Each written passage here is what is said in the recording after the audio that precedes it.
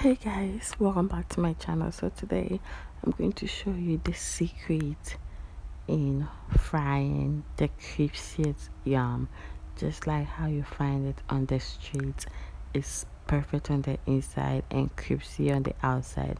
Without much ado, let me get started. So I'm not here to criticize you on how you slice your yam, because that's not the purpose of this video. So I've sliced my yam not in any particular way but perfect for frying, and I've soaked it in salty water for about or over 10 minutes.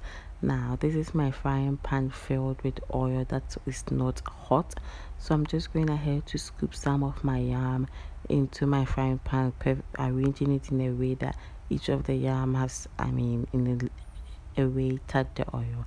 And now this is my secret ingredient: water, guys.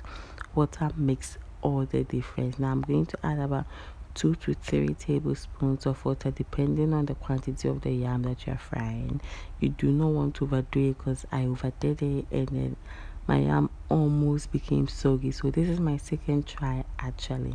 Now as you can see, the yam is almost like it's boiling rather than frying because of the water that was placed in it. So you remember that before this, when you are frying yam at home, it's almost like it's better.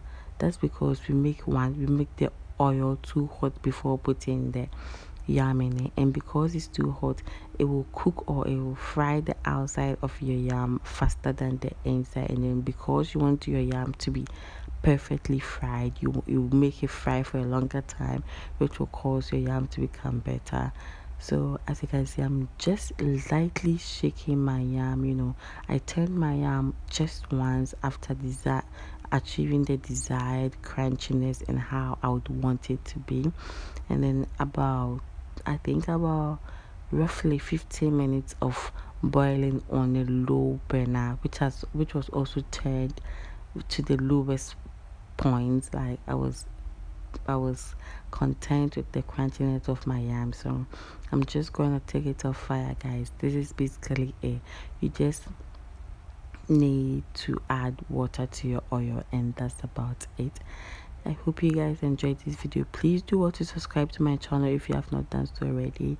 Please do well to give this video a thumbs up. I have a lifestyle channel that I am also operating. I would love your support on that channel also.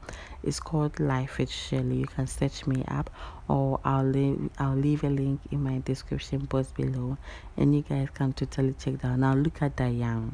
It's just as what you find on the street. Perfectly crunchy, not bitter. It was super delicious. I wish I could let you hear the crunchiness of it, but it was super loud in my area. But let me see if I can let you hear the crunchiness.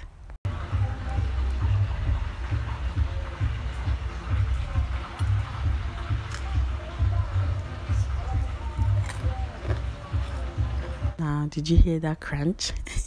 Thank you guys, and I'll see you guys in my next video. Bye.